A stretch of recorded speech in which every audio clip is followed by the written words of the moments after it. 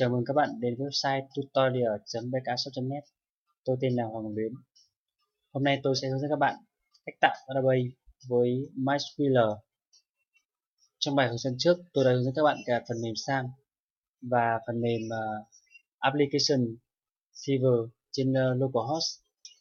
Với Xampp và Application Server đều có một đường dẫn chung mặc định để các bạn có thể là tạo database.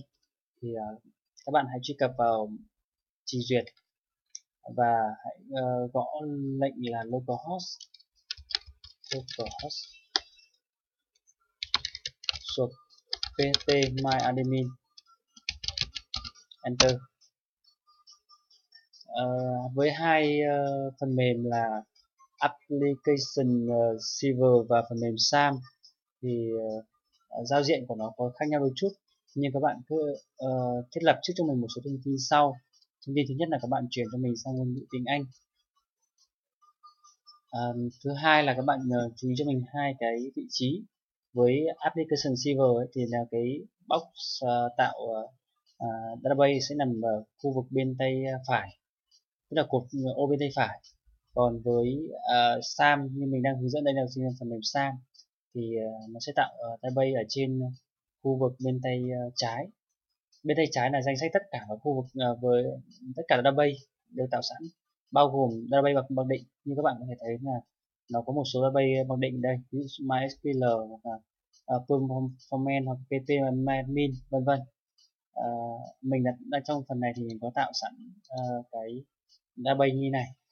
Vậy thì làm thế nào để tạo database theo những cách trên? Mình sẽ hướng dẫn các bạn như sau. Thứ nhất, các bạn hãy bấm vào nút new, chỗ này gọi là tạo mới.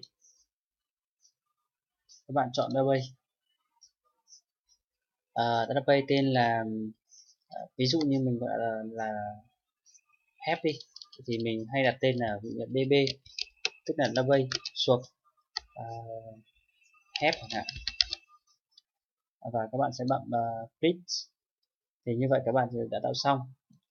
Nhưng mà thường thường khi các bạn cùng tạo database cùng cái tiền tố là db shift trừ như này thì nó sẽ mở ra, khi các bạn bấm mở lên nó sẽ mở ra được cái danh sách hai database như này là cùng tiền tố này.